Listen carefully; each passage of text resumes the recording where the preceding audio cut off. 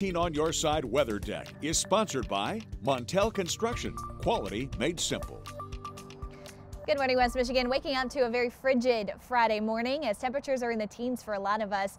We're going to be warming up a little above yesterday, but it's going to be tonight that, of course, all the attention is on with the winter storm coming our way. Our weather ball is solid red today, so warmer temperatures ahead. We're keeping it solid because the snow is not arriving until the very end of the day, about 9 to 10 p.m. tonight. This feed brought to you by Countryside Greenhouse of Allendale. Once that snow does start, we're going to see it, of course, through the entire weekend. We'll get to those details in just a moment, but first, a very cold start. 14 degrees right now in Grand Rapids. Many of us are at least waking up to a calm wind, so we're not getting a big wind chill factor, but expected to be a cold one once again today ahead of our system coming our way. And as you can see, we still have this well off to our west, so we've got a lot of time before that does move in, but we are going to eventually see cloudy skies overtaking West Michigan as well as those snow showers coming tonight. Once they do start, they're really not going to let up until we get to parts of Saturday. So timing these out about 9 to 10 p.m. for parts of the lakeshore, and then really going to be heavy snow potential here. We could see up to an inch per hour at times,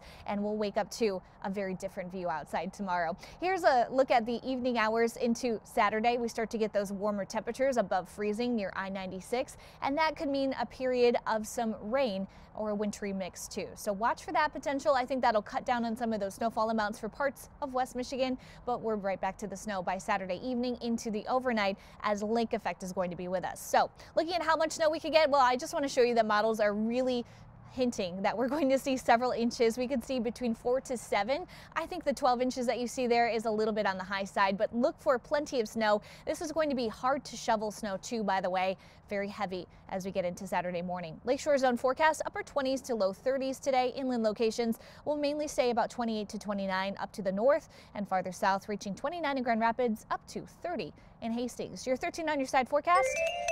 We are cooling down a lot on Sunday. That's the lake effect that you'll see there. A couple of flurries lasting into early Monday. The cold is going to last until Tuesday before we start warming up.